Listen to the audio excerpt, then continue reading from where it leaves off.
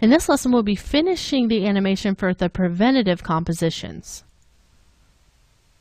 Okay, so we're right here where we left off. Our pollution comp comes on, and then we come to the backpack comp.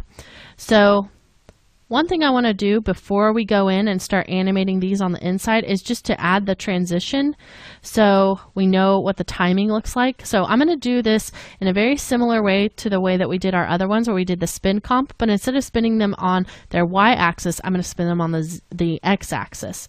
So go ahead, turn on your 3D switch for those and your motion blur.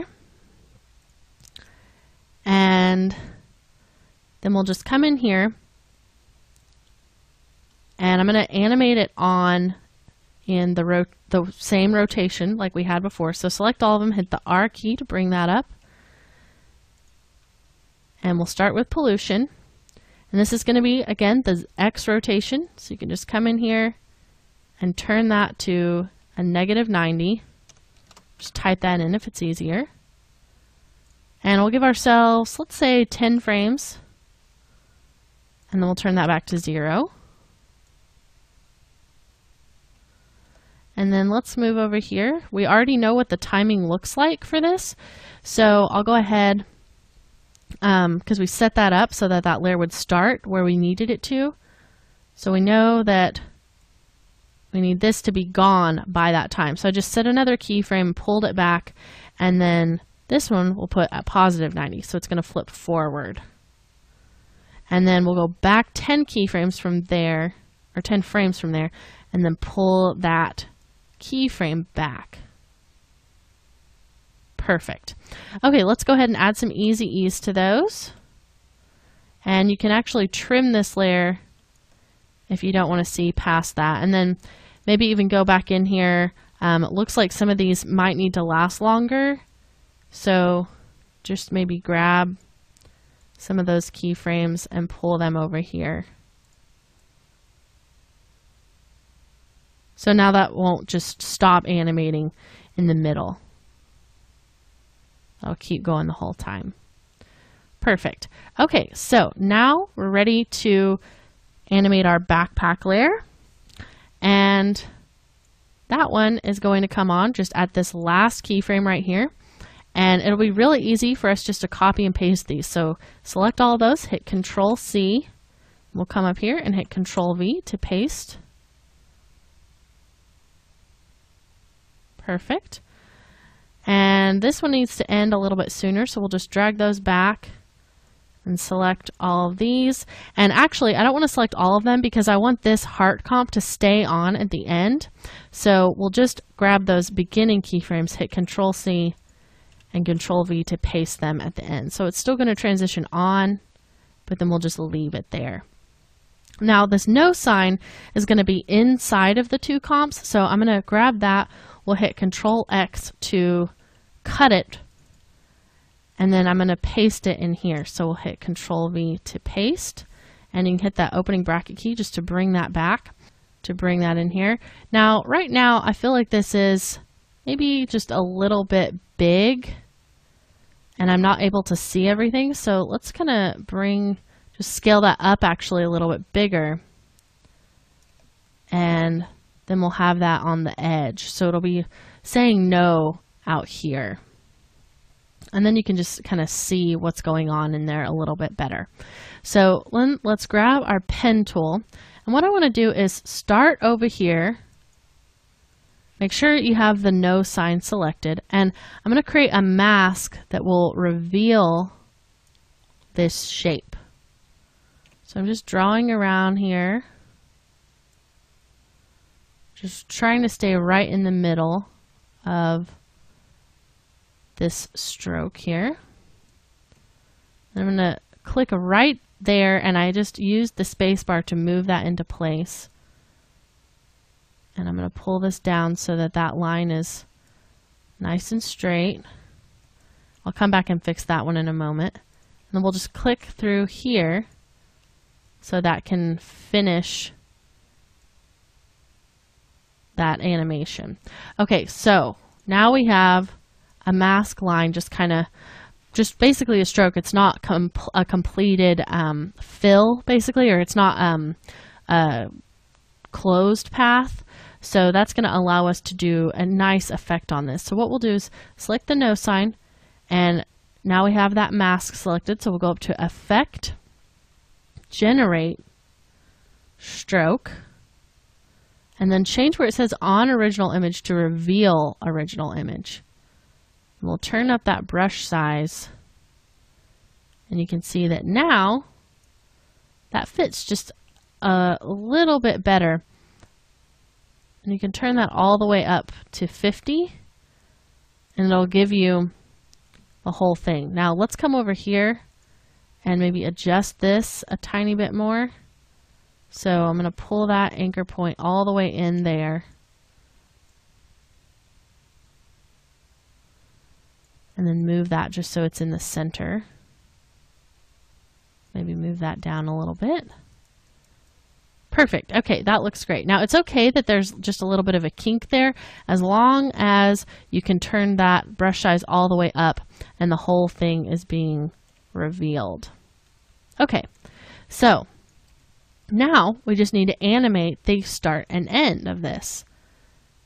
So you can see it's going to go around and then down. Perfect. Okay, so we'll start out with this at 0. So just go ahead, set your start, and then move forward and take that up to 100. Let's come out here and see what this looks like on the outside. I want to start this a little bit later, after this is already in here. So we'll just pull that forward just like that.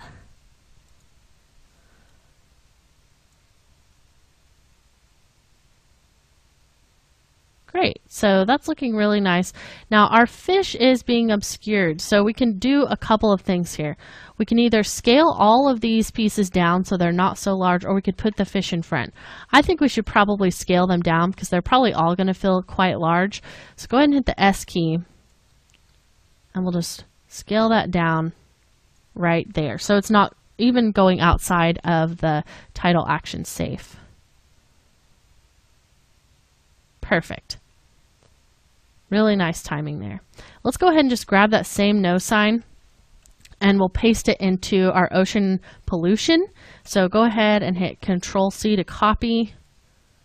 Go back in here and we'll hit Control V to paste it. And come back out. Let's look at those keyframes. So we want that to start drawing the no sign kind of once you figure out what it is. So probably right about here is where I want this one to begin. So we'll drag that forward. Perfect. Great. Okay, so now that that is finished up, let's go ahead and animate the other parts on the inside of these. Now this is going to be pretty easy because we don't have a lot to work with here. We've just got the backpack flap. So I just kind of want this to open up a little bit more. So let's move our anchor point up. And we'll just use a scale animation to change this. So hit the S key. We'll pull this forward. And then grab your selection tool. We'll just kind of flatten that out a little bit. So it's just going to move like this. Very subtle, but the no sign is really pretty active. So I think that's going to look fine. Let's go back out to our main comp. And then we want to animate this heart. So I'm going to hit the U key. And we know that we can start to see animation really well on this second keyframe. So I'll double click in here. And let's just kind of move these pieces down a little bit until they're kind of bumping up against this edge. Grab the heart and we'll pull it up just a bit. Okay, so what I want to do is have the heart kind of grow in this space. So I'm going to pull it up in the middle and we'll hit the S key. And I'm just going to go all the way to the end with this and we'll scale the heart up. And then probably down back here at the beginning, we need to have this scaled down a little bit.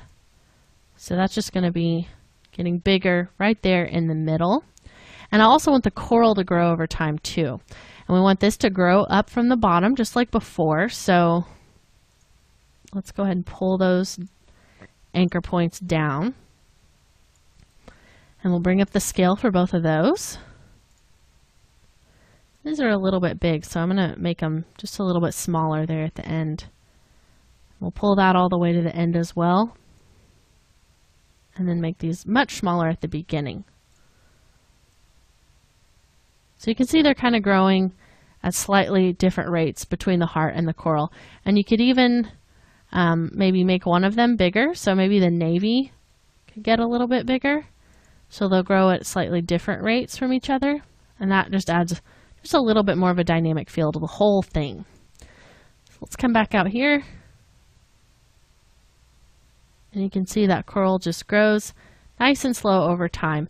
And the coral actually ends, or the adoption comp ends before the very end of everything else. So if you want to be able to see those values, you just pull your current time indicator to the very end, then go inside of your adoption comp, and we'll pull those keyframes back to the current time indicator. So you can kind of see that finishing up. Very nice. Let's go ahead and trim that backpack comp. So hit the U key and hit Alt N bracket. Perfect. Okay, so now we have all of the comps finished that we need to create basically for the animation of this whole thing.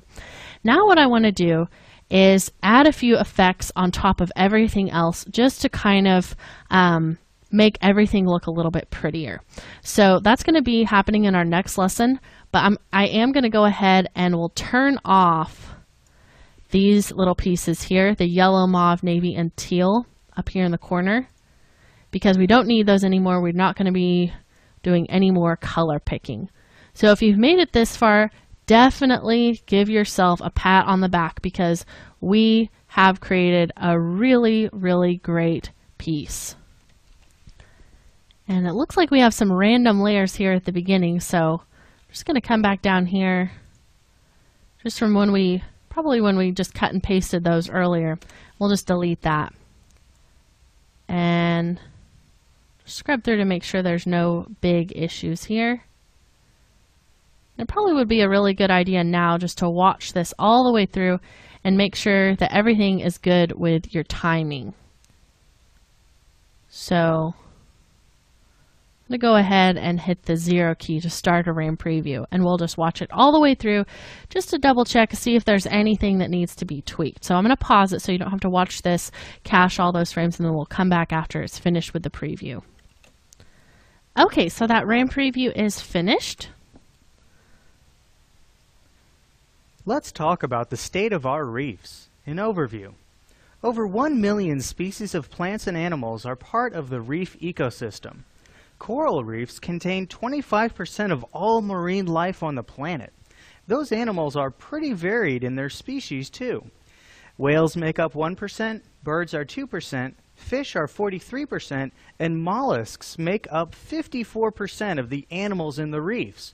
But humans and our activities are actually the largest threat to the existence of coral. At the present rate of destruction, 70% of coral reefs may be gone in less than 40 years. And right now, 10% of the world's coral is damaged irreparably. Do people even care what happens? It does appear that worry about global warming is on the rise, but only 6% since 2009. And overall, it's much lower than it's been in the past. So, you may ask, what are some of the causes of the damage? Well, there's ocean acidification, coral bleaching, high carbon dioxide levels, and ozone depletion, just to name a few. But there are things that can be done to stop the destruction. People can apply for grants to spend on conserving the coral. Last year, millions of dollars were awarded to help save the coral all over the planet. And while there are still many conservation groups working to save the reef, anyone can help by being careful not to litter and pollute, being more aware when visiting reefs, or even adopting a reef. Awesome. Okay, so there were just a couple of small things I noticed while we were watching this through that just need a little bit of tweaking. So pretty much everything up until here looks pretty good. And then our graph looks like it has just a little bit of a pop in it.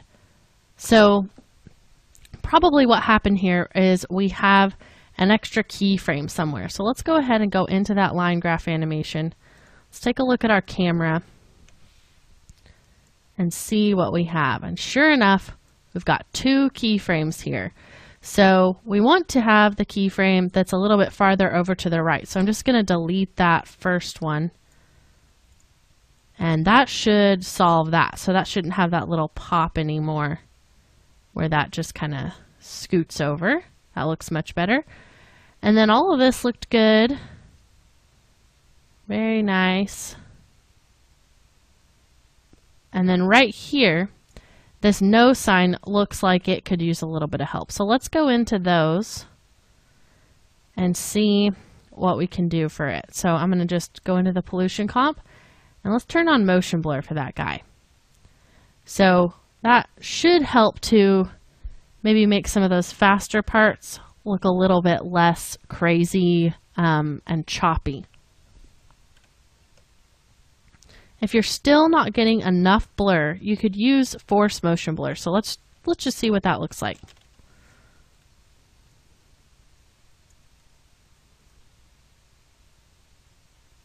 That looks a lot more fluid. So let's go ahead and do that for our other piece as well that has the no sign in it. It's going to be our backpack comp. Just drop on force motion blur right there. So that looks a little bit better. Okay, so now we are pretty much finished with our animation for this. And if you wanted to, you could go in and maybe, tweak the timing of anything else. But I think overall, this looks really good. So our next lesson is going to be about just kind of finishing everything out and putting a final layer of polish on, adding a vignette, adding a little bit of grain, those kinds of things. So we're going to learn how to do those in our next lesson.